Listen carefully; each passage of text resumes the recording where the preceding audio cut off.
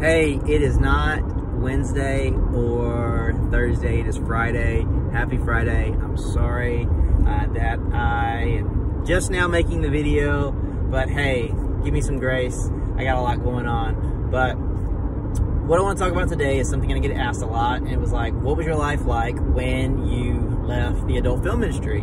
And then most people think that I left the adult film industry because I became a Christian, and that's actually not true.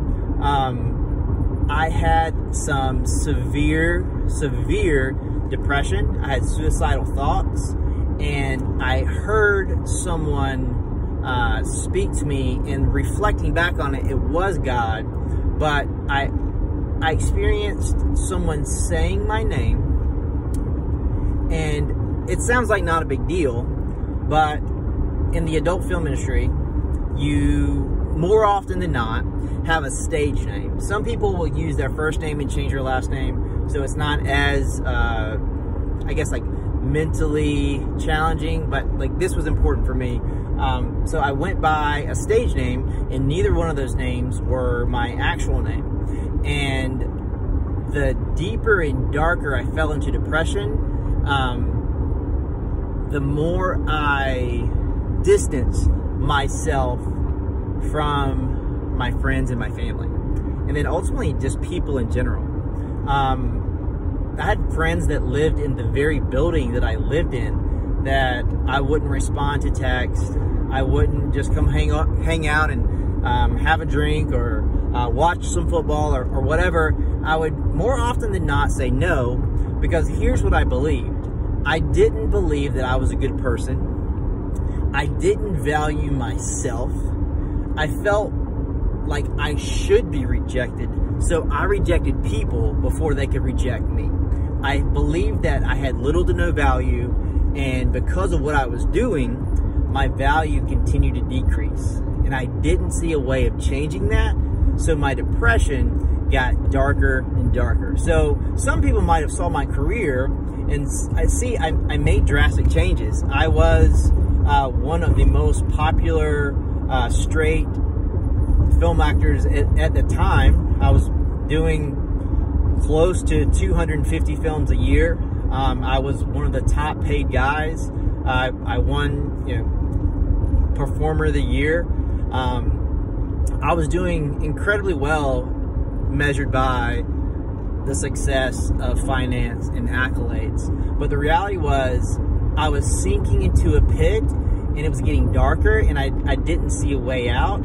And honestly, I asked the God that I vaguely knew if I could die. God, please let me die. It's something I said multiple occasions. So me not hearing my name for a long time, because I separated myself from my family and my friends, and I only heard my stage name because those were the only people I was around, and that was when I was working on set. And then no one called me by my actual name. I walked into a bank one day, and with a eerie amount of kindness, a woman looked me in the eye and said, "Joshua, is there anything else I can do for you?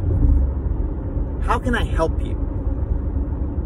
And she said that after I had cashed a check, right, or deposited a check.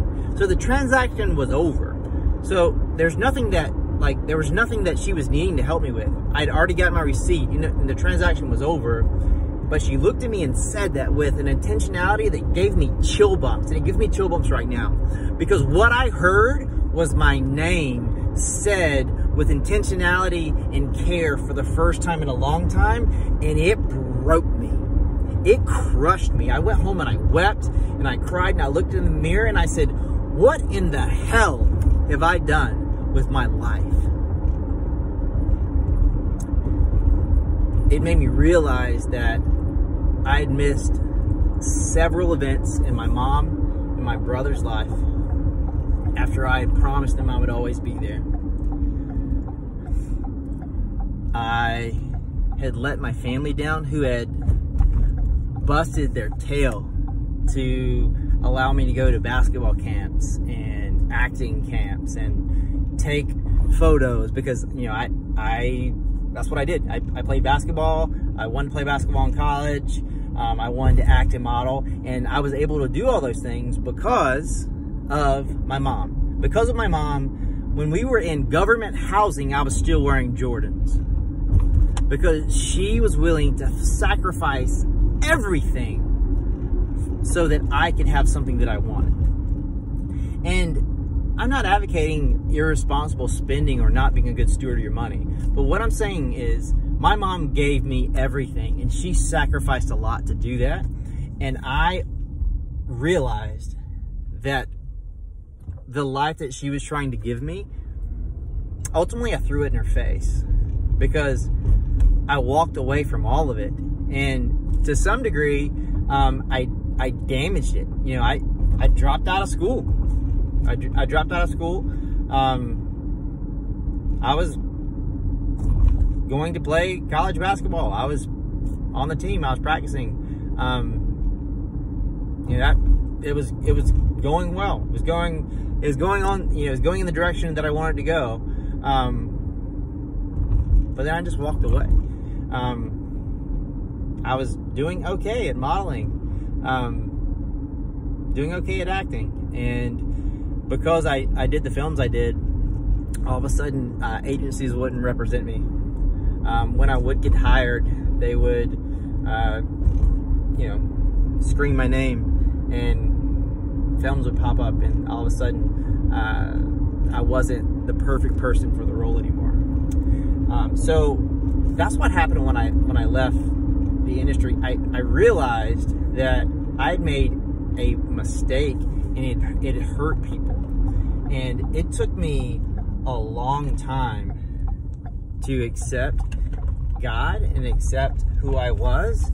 And that's a really long story that I would love to tell. But today is a special day, because today I proposed to my wife 5 years ago, and I got her these flowers. So I'm about to go inside and give her those. But I'll make a longer video next week. I love you guys. Take care. Stay blessed. Holla!